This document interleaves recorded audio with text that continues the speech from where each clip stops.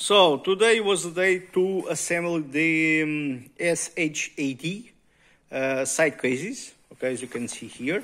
Okay, these are the 36 liters that SHAD has. Okay, and they are like this. Okay, in the beginning I was worried because what? Because I didn't notice, but the bars, the fixing bars they have. As you can see here, are to the Niken No GT model. What is the difference? The hand grabber to the pillion are different. Okay, so what happens? They comes with these bars in the kit some spacers that the spacers are for you to introduce here. You know, between the hand grabber and the motorcycle. But in the GT model, because the hand grabber is different, you already have this spacer that is fixed, so you can remove it, okay?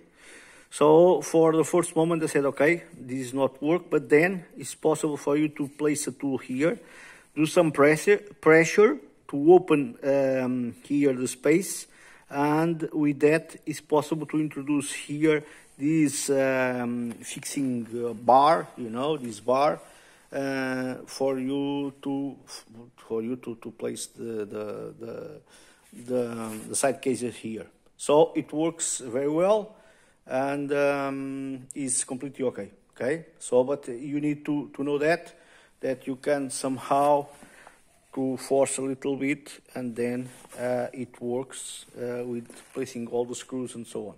Okay, is okay. The other thing that I did was to install the aero exhaust. Okay, as you can see here. This part is the no decut version. Okay, so I didn't remove yet from here the DB killer, and I intend not to remove it because what? Because it's already too noisy, at least to my ears, as I can show you. Let's see. Okay, I need to take it from the first gear out, place in neutral. Okay, and then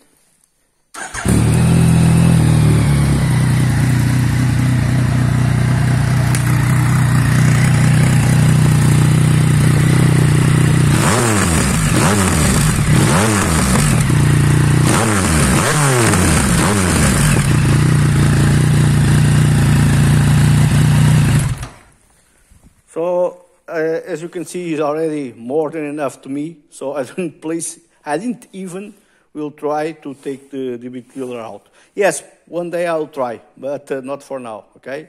Thank you. Bye bye.